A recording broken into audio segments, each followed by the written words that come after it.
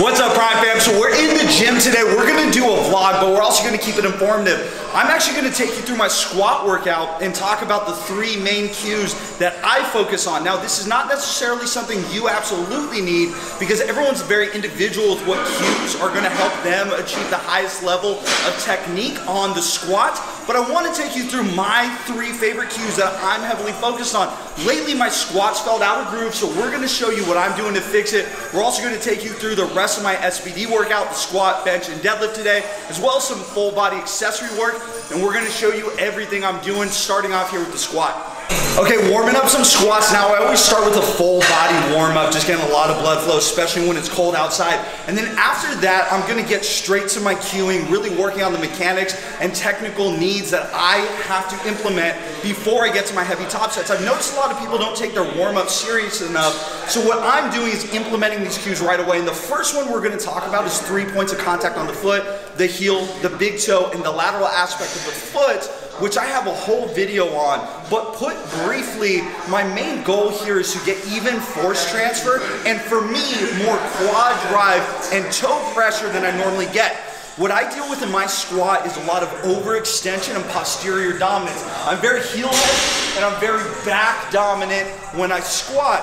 I'm trying to get on my toes some more and feel some quad pressure and really grip my feet to the ground and get nice even foot pressure and force transfer. The way to think about this is if I need to push a heavy object, whether I use a finger or a whole hand is going to dictate how much force I can transfer into that object. Obviously, because there's very little surface contact here, if I go to push something heavy with just a finger, I can't push it as well as if I use my entire hand. Same thing when we squat, we want the entire foot pressured into the ground, tension distributed evenly. So for me, I'm trying to get off my heels and more onto the toes. For you guys at home, it may be the complete opposite. You may need to get a little bit more heel savvy in your squat. So you're going to warm up a set and focus on that.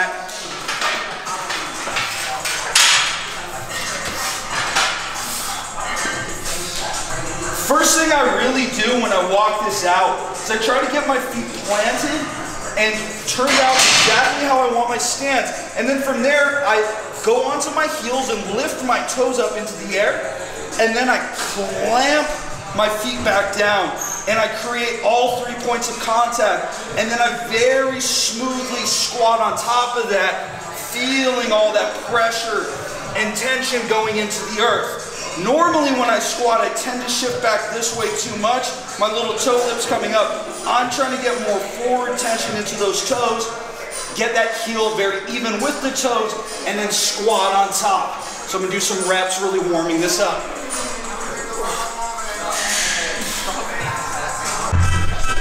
I like your little beanie and the nice new highlights in the hair. What are you hitting? Don't be shy. I can't hear. Oh, I'm asking what you hitting, bro? What you hitting on the squat? I don't know. I have 4 at 7. Feels heavy though. Feels heavy? We're gonna make it happen.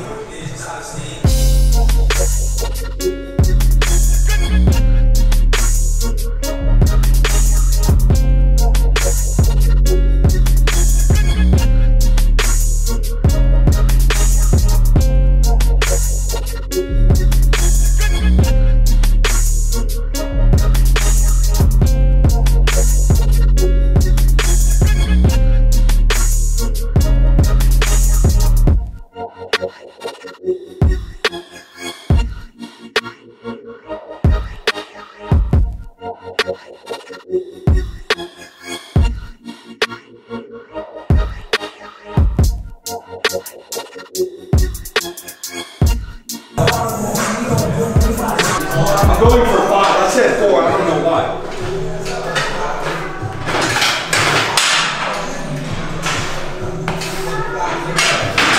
Come on. Turn it on.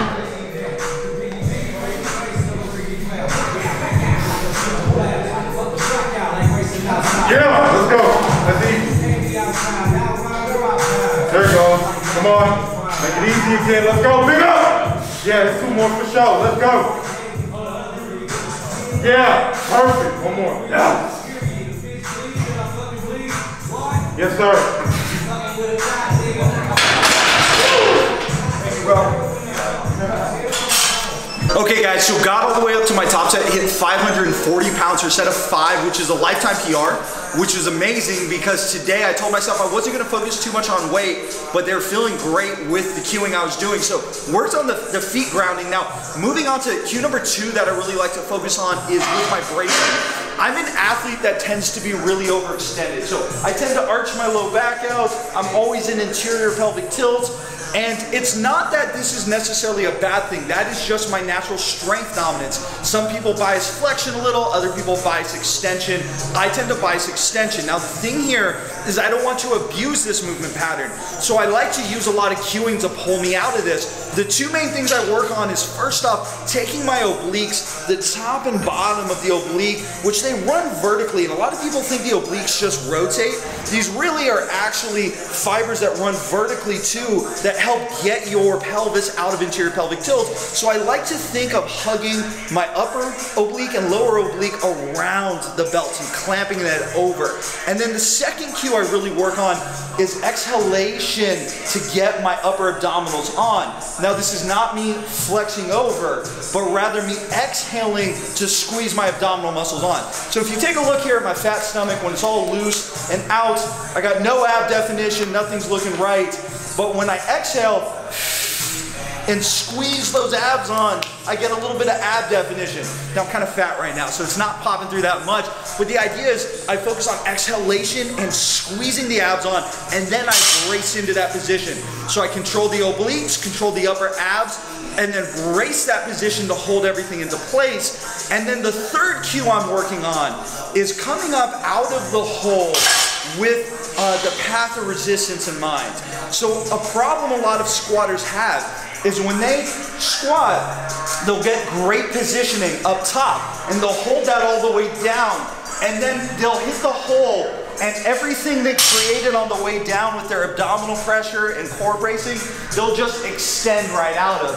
So it doesn't really matter if your squat is braced on just the way down. If you lose that on the way up, you're not gonna have the carryover you're looking for. So for me, I really like to think, act like a statue out of the hole. So what I mean by that is the way I go down into the hole, I try to press back up into the path of resistance. It oftentimes feels easier to let my hips slide back, let my position change, let my overextension to come, but I try to hold all that and push into the path of resistance and act like a statue. So those are the 3 cues. I'm focusing on my squat, doing all this on my back downs. Now, the thing with the overextension is very difficult to get on my top set. Wasn't that successful with it, and that's okay because that is my strongest position. I'm not looking to have picture perfect reps every single time I go heavy. The goal is more to make 90% of my reps look good. So all my back down sets, all my warm up sets, I exaggerate this cueing, and then you kind of get into this middle ground where I'm training in the position that I'm strongest in, but not over abusing it and making it worse over time.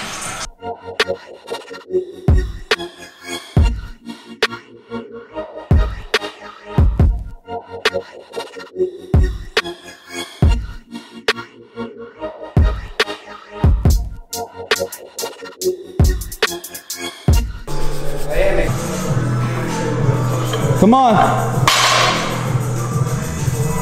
Beautiful. Other than that damn bar rolling everywhere, that looked clean. Okay, warming up deadlifts and bench press together. It's a little time crunch is what I do on SBD days sometimes. So I'm going like step for step between the both of them.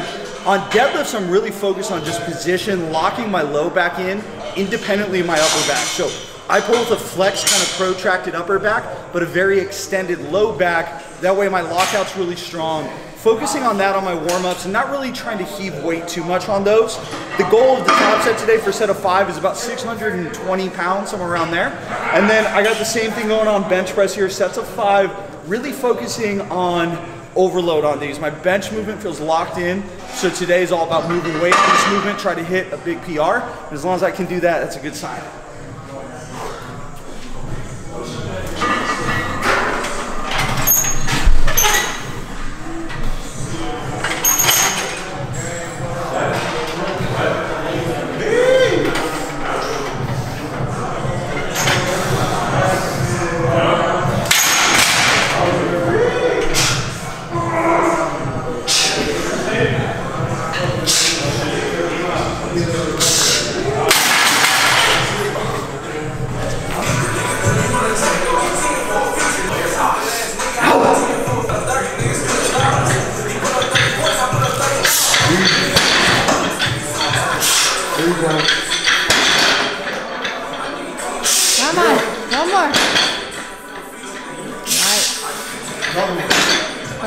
One more. Okay. Okay, so deadlift top set went pretty good. Grip was giving out a little bit, but hit 622 pounds for set of 5. That's a huge lifetime PR. I think that's like a 30-pound PR or something. It's crazy. Deadlift feels really locked in. That would have been actually even easier if it weren't for 2 things. One, had my belt too tight. So I actually wear my belt usually a notch tighter on squats than I do on deadlifts. Today I was kind of in between sizes, so I opted for the tighter size. Bad call, my low back could not get into the position I wanted. But more importantly, my grip was giving. So what people don't understand is about a deadlift bar, even though the bar is skinnier, is technically easier to grip because of the diameter. However, it bends more, it oscillates in your hands, it literally whips your hands open. So it's way harder, in my opinion, to grip on the deadlift bar than it is a stiff bar. I rarely have grip issues. So on that attempt, on my 4th and 5th rep, my grip started opening, slowed down the weight, but still clean RP 8, 8.5, I would say, which was the goal for today. Now moving on to my bench top set, then we got some accessory work after.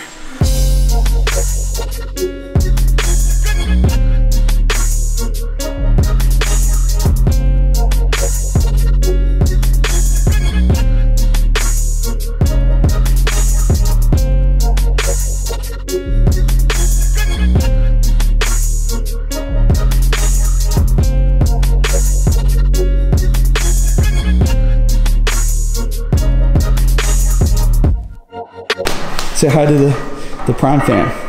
Hey, Prime fam. What are you doing right now? How much is this? Do the math. Oh, putting me on the spot. I didn't graduate high It's a school. blue. It's a blue. So 132. Yeah. AKA 60 kilos. Let's get it. AKA It's not poverty. Come on. Let's go. She looks so cute in her little beanie. I can't pull off beanies like that. I just look homeless if I do it. Big legs, big scap, lots of control.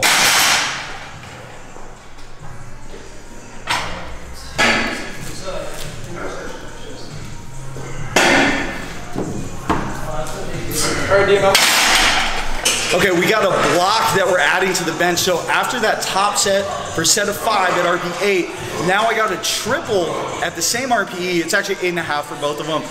And I'm going with a 2-board press. So this block is basically mimicking board presses without someone having to hold a board on me, which makes it heavily inconsistent unless I'm training with the same people all the time. Now, the whole idea here is for just a little bit of extra overload. Holding a weight that's heavier in my hands I'm not really used to. Working on lockout a little bit.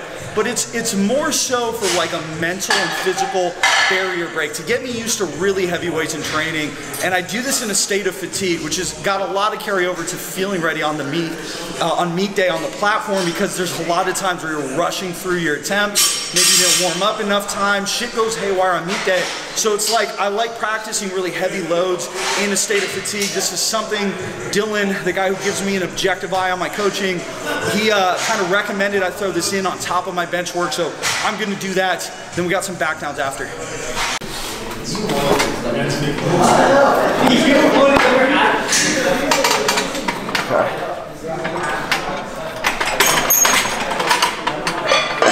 That's cool.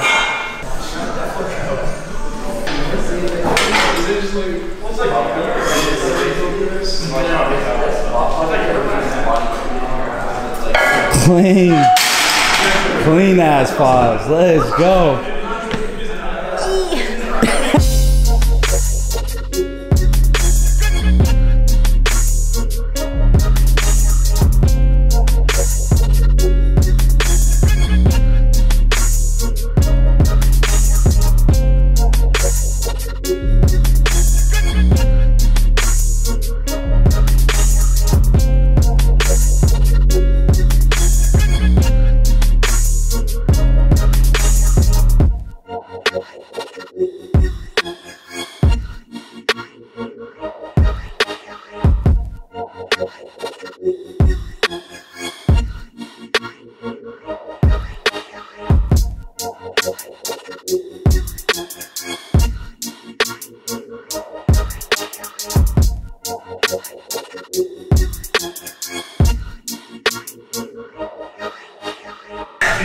Okay, so did my back downs for bench. Really focusing on getting scap retraction, actively engaging on the eccentric. I'm not gonna lie though, the reps just weren't the best. That's what I was focusing on, didn't execute the best. I'm tired, SBD days are hard. So finished up with bench, had 319 for sets of 5 on the back downs, and then moved on to accessory work, had rows. Supposed to do overhead press today, but I did dumbbell overhead press. Shoulders and pecs are a little tight from all the benching volume. If you guys are on the power program, you know, tons and tons of pressing volume. So opted for dumbbell overhead press just to keep it a little bit more joint friendly, everything a little bit more stacked. That's pretty much everything with today's training. Just want to take you guys through an informative vlog, keep everything about learning and entertainment. Give the video a thumbs up if you enjoyed it. Comment down below. I need to go eat. I can't even think anymore. I'm tired. See you guys in the next video. Do it again, please. Just wait by. Let me see that shirt though. Some real merch coming soon. That's the old. You're gonna get that new shit.